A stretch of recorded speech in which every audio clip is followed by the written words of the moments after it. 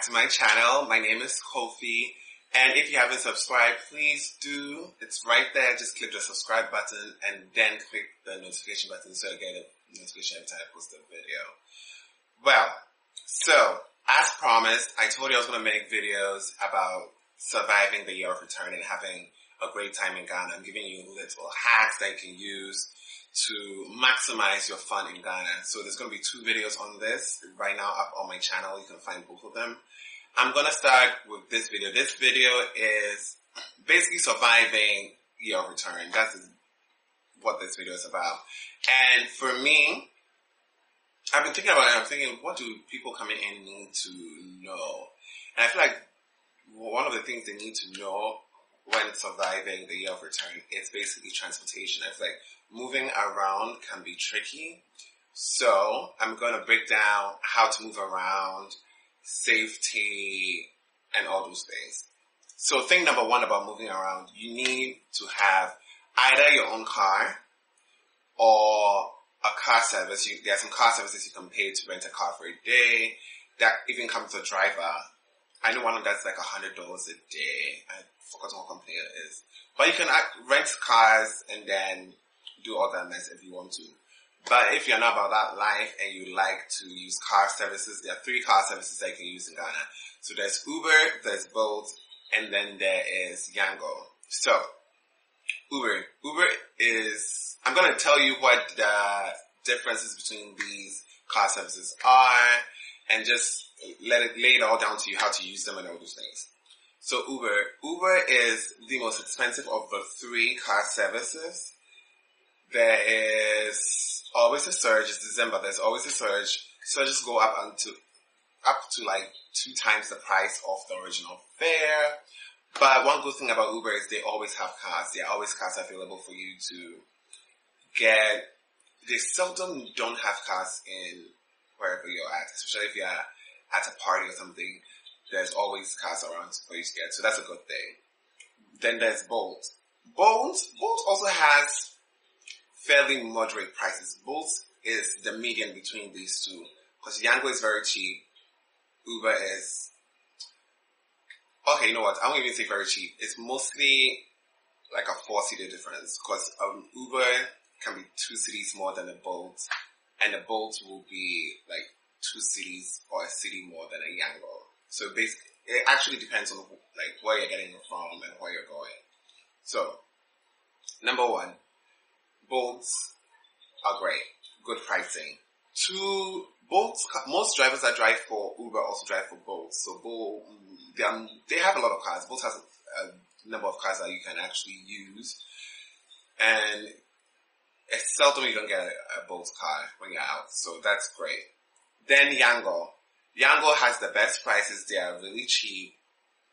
And the problem with Yango is 1, they don't have enough drivers. So sometimes it's hard to get a car. 2, Yango is, how do I put this? They don't accept card payments. And that's, for me, it's a problem sometimes, because sometimes you just don't have cash and you want to use your card, or you have cash but you still want to use your card because you don't, your liquidity to be reduced, basically. So that's those 3 apps. Also, the similarity between all these 3 apps is they are all mostly Kia Picantos. All the cars are this big. They're tiny little shoeboxes, so don't think you're going to squeeze and 4 of your girlfriends into the back like a Sex and the City moment. It's going to be hella comfortable.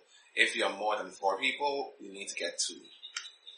Then, yeah, so that's it. Another important thing you need to have on your phone is Google Maps. Google Maps is as relevant in wherever you're coming from, America, Europe, whatever. It's as relevant there as it's relevant here. You can find restaurants, you can find locations, you can use to figure out where traffic is, dodging traffic and all those things. So you need to get Google Maps, especially if you don't live here or if you haven't been here for a while. Ghana's always changing. There's new things happening. There are new roads being done. So you need to update basically yourself. And Google Maps is the best way. People live here even use Google Maps on a daily basis because it's easier. It's easier to find things when you're using Google Maps.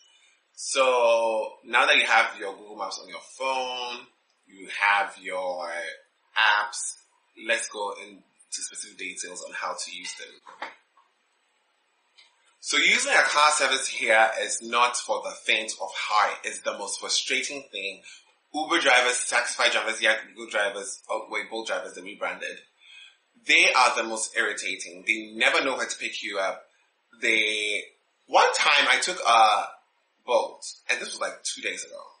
I took a boat, but the boat was at the location, the drop-off location. Dropped somebody off there, and then told me he was outside. And I told him, Nick, you're at the drop-off location, not the pickup location. So I had to end the trip. So things like this happen all the time. They don't like car trips. I don't know why they don't like car trips. Well, I know why they don't like car trips. But it's so irritating because sometimes you just want to pay with a card. So you should keep that in mind. Just in case the driver doesn't like car trips, you can end the trip, request again, get him, and then pay with cash. Then they hate GPS. It's in their phone. They know how to use it, but they hate it because apparently the GPS doesn't work.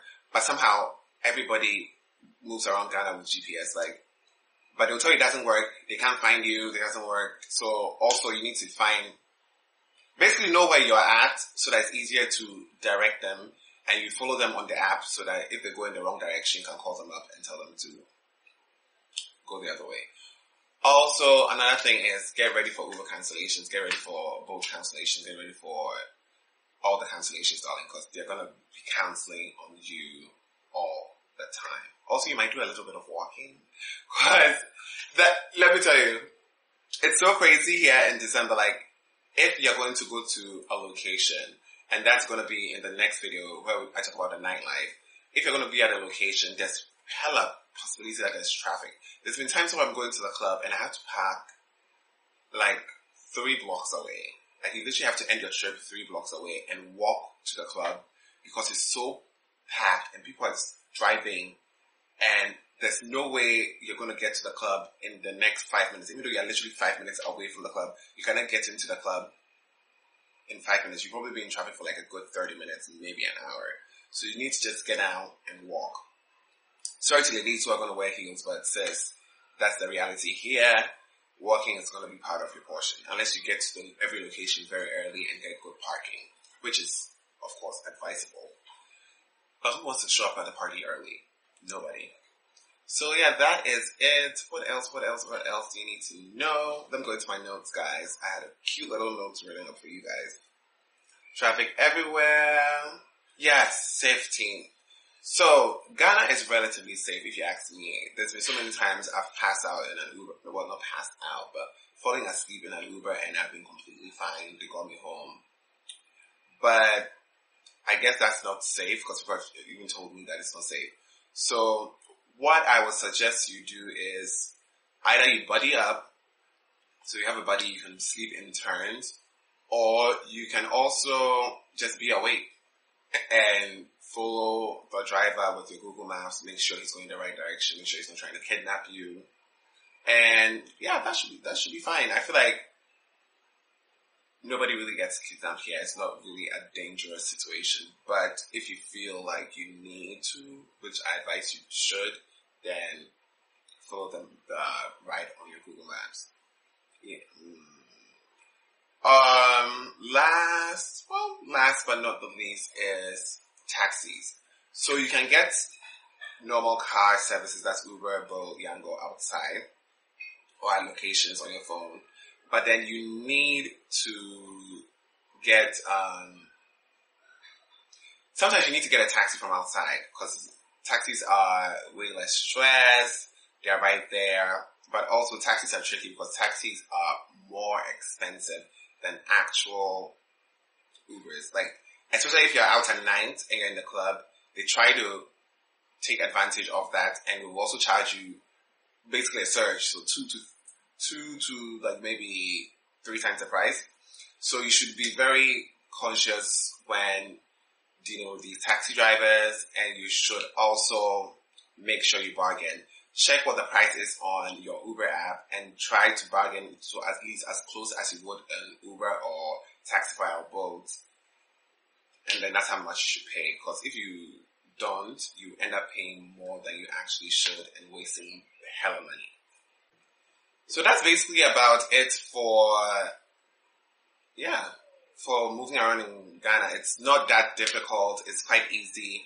Make sure if you want to leave wherever you are at, you start getting your Ubers 20 to 30 minutes before you have to leave, just so that you miss the surge, and two, you get a car that's coming to get you ASAP. Sometimes they come from afar, so 10 minutes afar, and it's going to take them a while to find you. So you just need to get your car earlier than you actually intend to leave. And make sure you call them. Calling them is very important. If you don't call them, they probably won't come and get you. So you need to call them. Get a Ghanaian SIM. Make sure you always have credit on you so they can load data and have internet on you at all times. Because if not, you are not going home. You literally stuck. Or well, you can go back in outside. But if you want a cheaper option, you might as well just do that. And what again? That is about it. There's nothing really crazy happening here. So if you follow these little tidbits, I'm sure you'll be able to move around seamlessly. You'll be able to find where you're going. You'll be able to use your Google Maps to get there. You get your car service to pick you up. You get your car service to drop you off safely. And yeah, that's about it. I feel like, no, I'm not missing anything. That's good.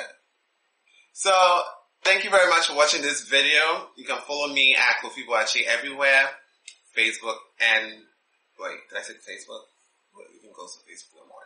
You can follow me at Koffi Boakye on Twitter and Instagram. You should also watch my other videos. I talk about skincare. I have a couple videos up with my morning, afternoon, and exfoliation skincare routine. You should check those videos out, and you should also check the second part of this year of return video, which is the nightlife, where we'll be talking about partying in Ghana, and Ghana being the Ibiza of the world for December. No, summer. Summer is still Ibiza is still summer's Ibiza. So, thank you very much for watching, and I will see you in the next video. Bye, guys.